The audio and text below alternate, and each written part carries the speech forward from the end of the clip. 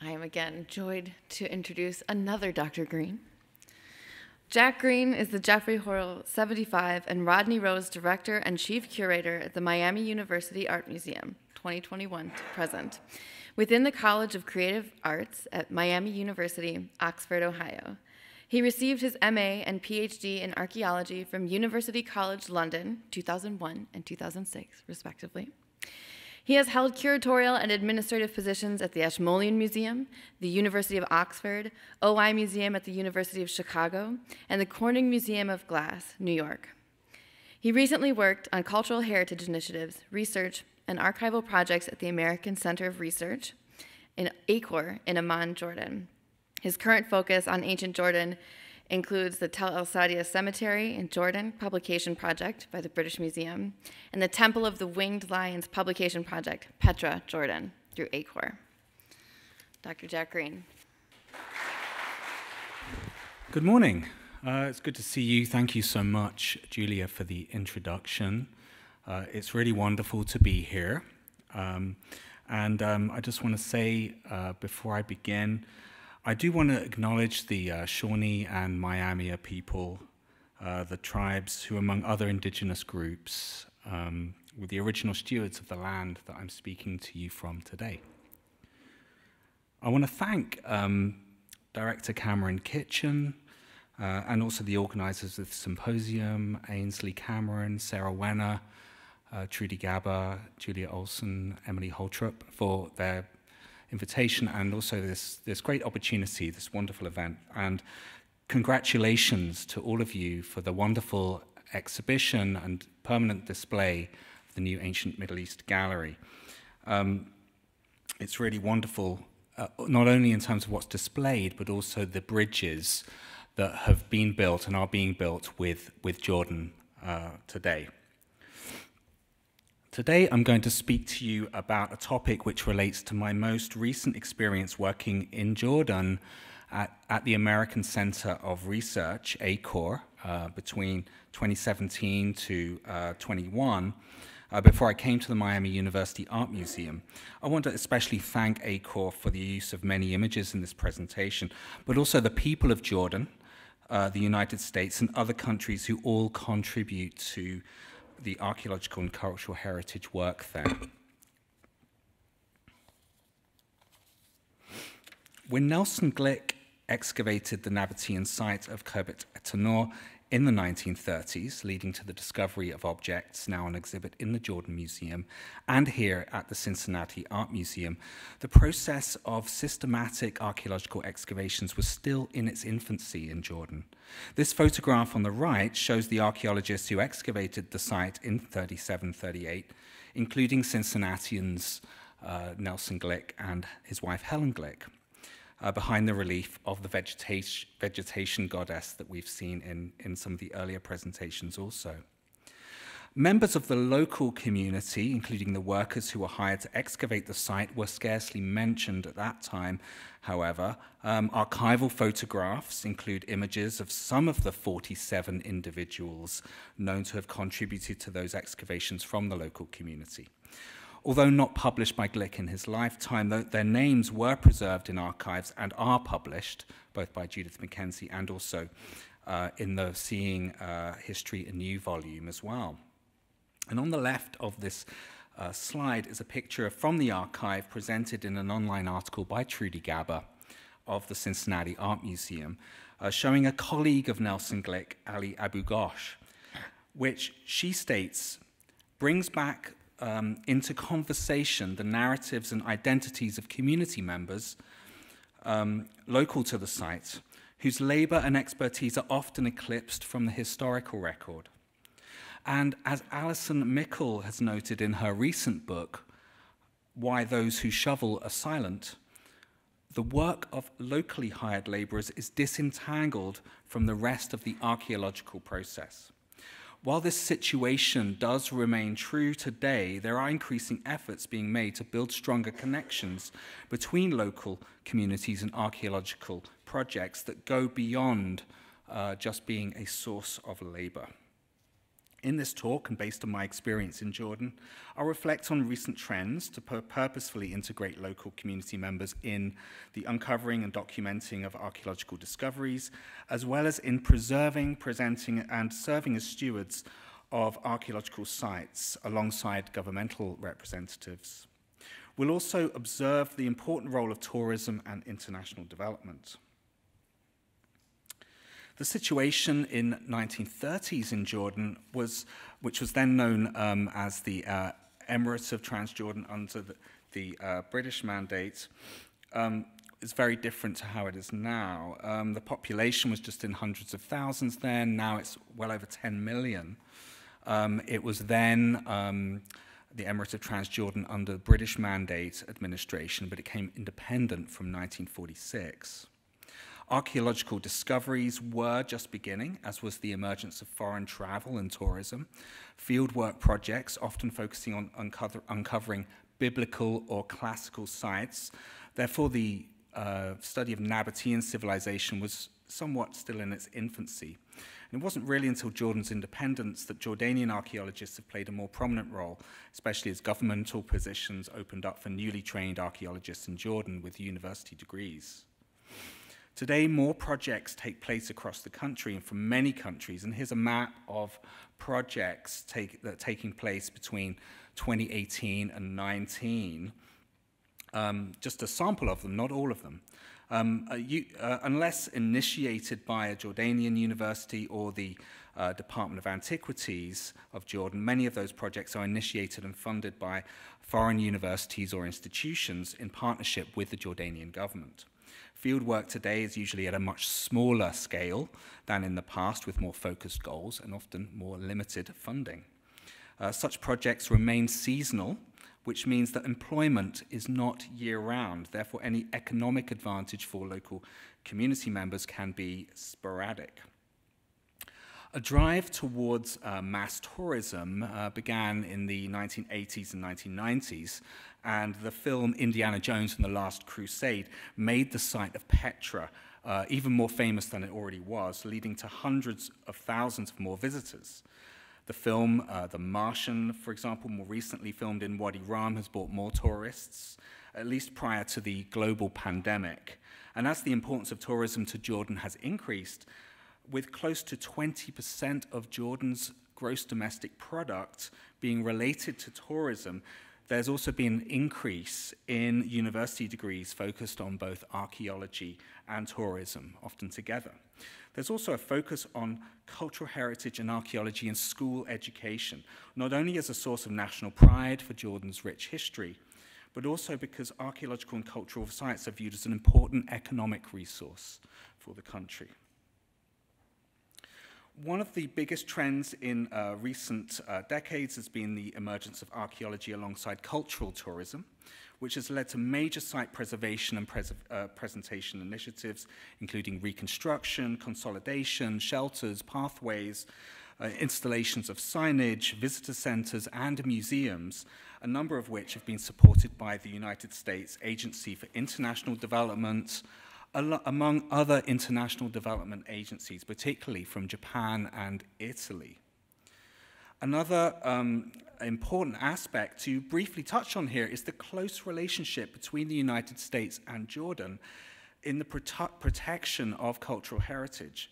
In addition to funding support for economic development and support of tourism through USAID, the US State Department also provides support through the US Ambassador's Fund for Cultural Preservation, and more recently, Jordan and the United States signed a memorandum of understanding for the protection of cultural property, which will make it easier for smuggled artifacts seized in the US to be returned to Jordan, as well as to provide resources towards the protection of heritage sites, which continue to be endangered from looting and development. It's fitting that this MOU was signed beneath the relief of the vegetation goddess of Khebet at-Tanur on display at the Jordan Museum.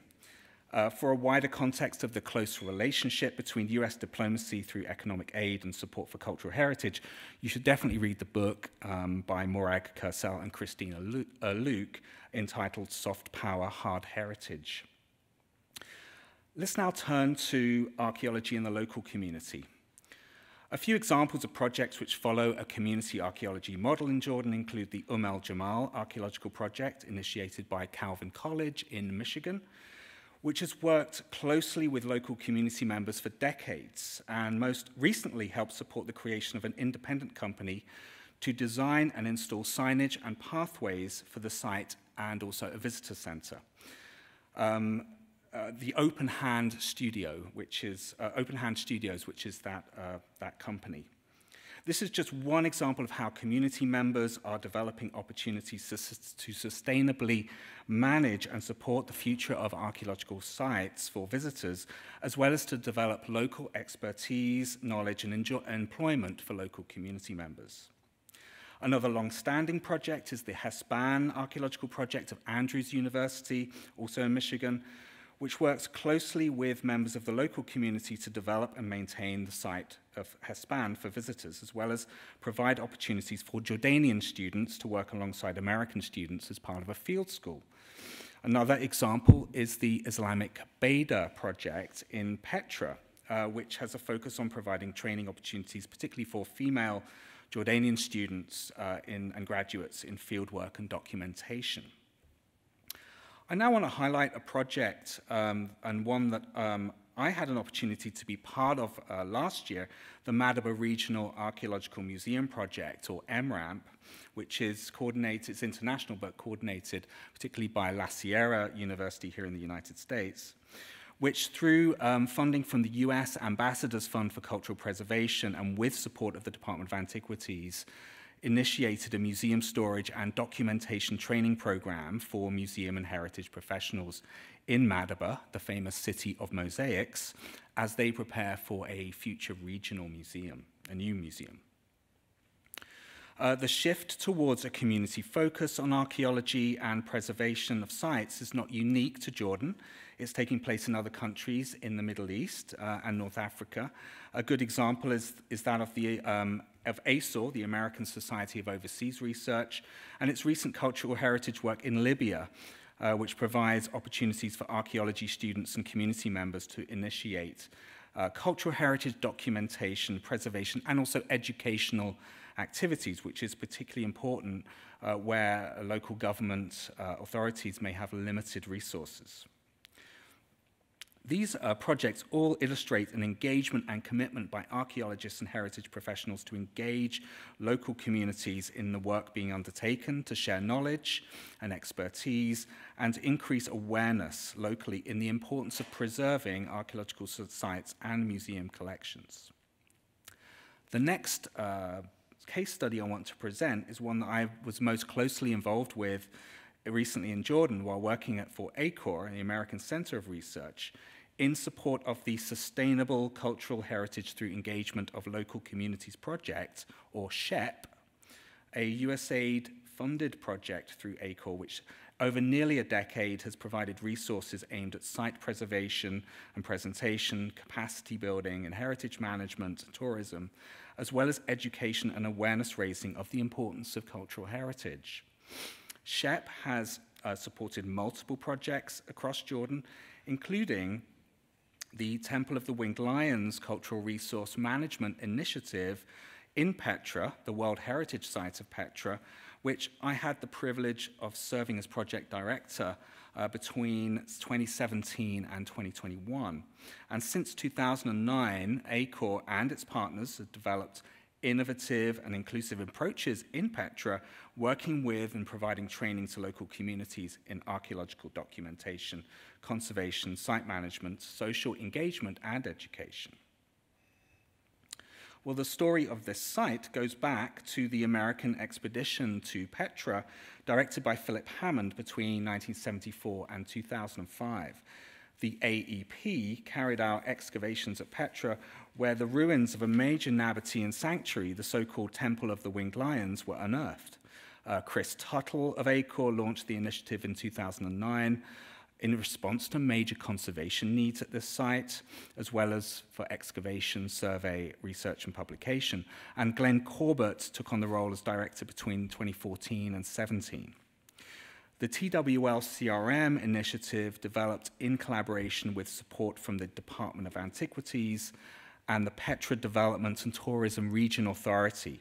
The initiative has significant funding from the US Ambassador's Fund for Cultural Preservation, USAID SHEP, and also ACOR itself.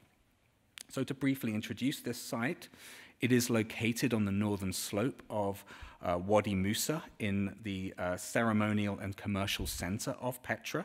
And as you can see in this 2009 photograph, the temple is surrounded by ancient structures, areas of decorated stone retrieved from the site, which are called lapidaria, and spoil heaps from those earlier excavations. The earliest attested date of this site is 26 to 27, the Common Era, CE, which is provided by a Nabataean inscription found there, which dates to the 37th year of the reign of Aretas IV. The temple was in use through the Nabataean and Roman periods, so contemporary with Khirbet Tanur in many ways, until an earthquake in 363 led to its partial collapse and abandonment. And here you can see a reconstruction of the facade of the temple and its two monumental columns, which originally stood about 13 meters in height. Some of the collapsed columns you can see here on the right, which give you a sense of the scale of these items. The temple cellar yielded findings including statuette fragments and stelae, wall paintings, stucco decoration, and elaborate Nabataean floral capitals, which originally elaborated the columns around the central podium, which the central podium here,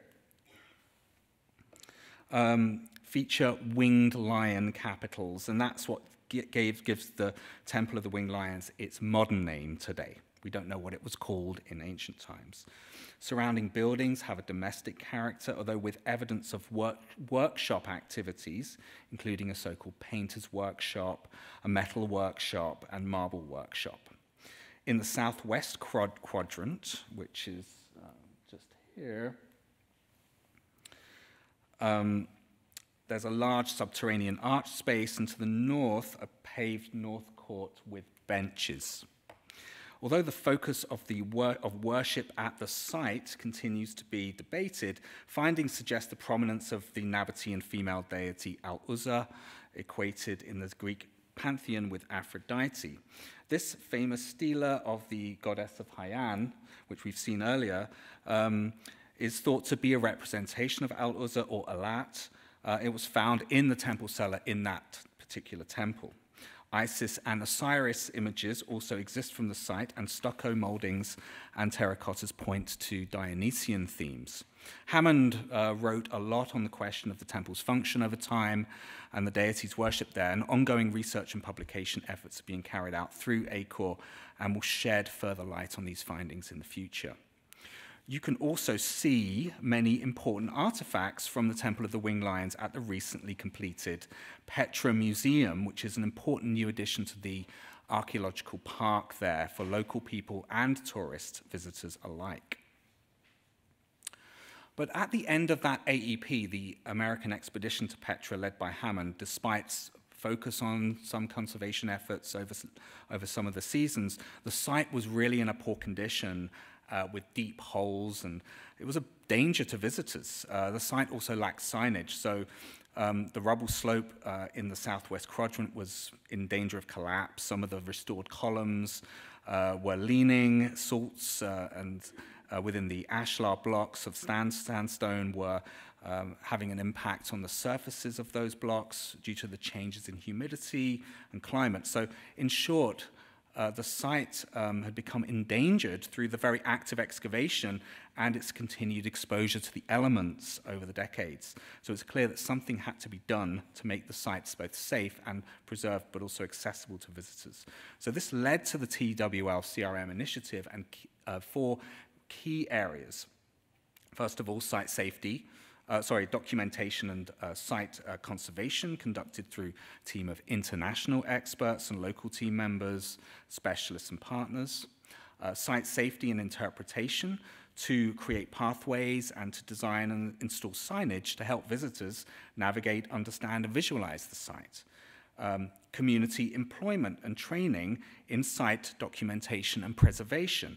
And this offers a form of paid employment to local communities who have typically depended on tourism as a fluctuating source of income in recent decades. It also provides potential new future employment opportunities with other projects and initiatives and helps to change perceptions in the understanding and valuation of archaeological sites in Petra and beyond. Lastly, educational awareness and outreach through school visits and in-depth development of hands-on activities for tourists and school groups, social media, and also resources for tour guides all help to raise awareness of the site and the importance of archaeological preservation for future generations. An egalitarian hiring process was used to hire local team members, many of whom came from the nearby village of Sehun. It was possible to offer a tiered pay scale to provide opportunities for advancement based on enhanced skills, and in addition, there were opportunities for women for a range of project activities, which at this time was pretty unusual for such projects, for women to be such a major part of it. The sifting of spoil heaps provided clean soil for sandbags to help stabilize vulnerable parts of the site, and a sandbag cooperative was created whereby local women, such as Agela Jamedi here in the center, created sandbags from old rice sacks. In the process of sifting that soil, artifacts would also be found that had been missed by the previous excavations, including objects such as this miniature silver spoon and a lamp, among many other objects. Although these objects are diagnostic, they can't be linked to anything stratigraphic. We don't know where they came from in the site originally, but they have the additional significance that they have been retrieved by the members of the local community, and you've got that connection between the members of the TWL team who found them. There were also important contributions by SELA for vocational training and protection of cultural heritage, a non-profit organization based in the village of Sehun, which helped develop and implement its first community-based training program in site conservation and preservation at the Temple of the Winged Lions. And SELA today continues to work on preservation training and community engagement projects across Jordan. Conservation and training needs at the site went alongside together in coming years, although through USAID SHEP support, the initiative hired conservators to provide training and to help consolidate the masonry of the temple cellar.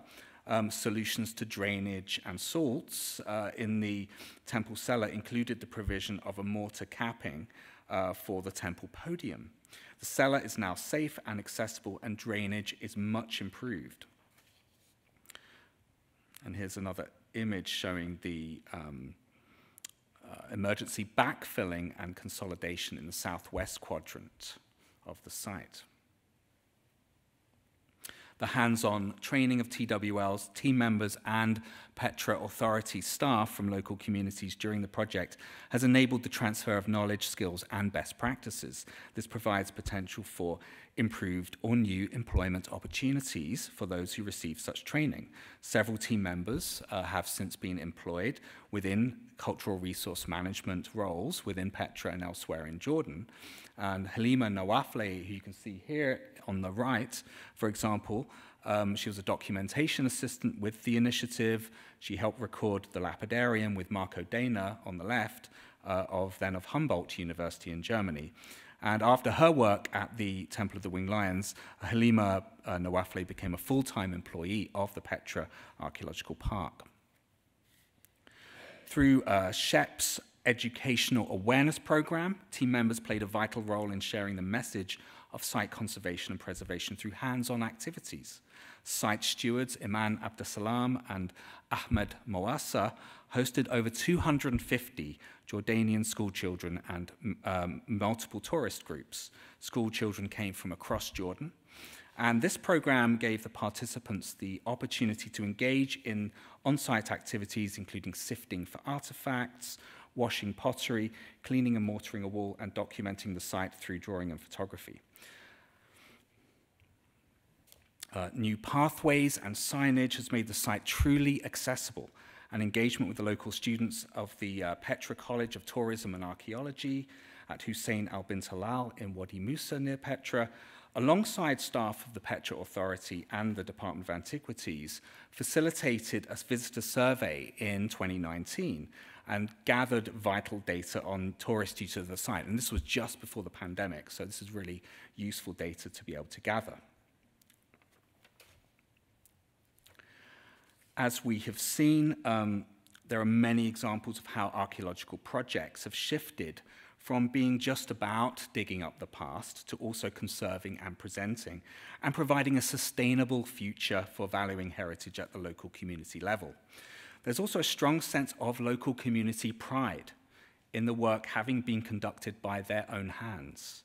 This probably has the most meaning, which will resonate for years to come. In summary, although the situation is much better than it was in Nelson Glick's day in terms of the recognition of local community members within archaeology and heritage, there's still a long way to go before there will be equity between local communities and archaeologists who are coming from outside of those communities. There must be an acknowledgement of the continuation of legacies of the colonial era, particularly in terms of how archaeological knowledge is shared by foreign projects, as well as opportunities for gaining knowledge and skills. Instilling a passion and interest in archaeology and heritage from the youngest age through educational programs is very important, as this can have an impact on future generations and families.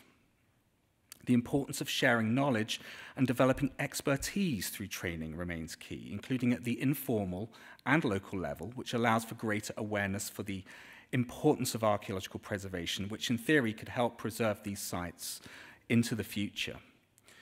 At the same time, maintaining specialist support of experienced and trained professionals is still needed, and continued preservation and permanent and well-trained staff within local authorities are needed to continue to monitor and address longer-term challenges. But one important question is how a community-based model can be sustainable for the future. And it's acknowledged here that considerable amounts of external funds were needed to carry out such projects. And when that funding ends, so does the work often. The impact of engagement can last longer if turning into jobs or programs that can continue to receive funding and continue to provide training opportunities, whether that's through grants, or from local NGOs or international agencies, or from government or tourist-funded programs.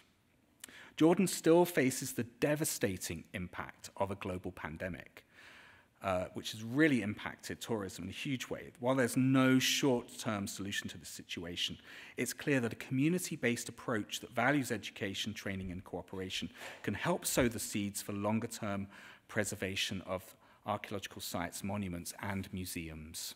Thank you very much.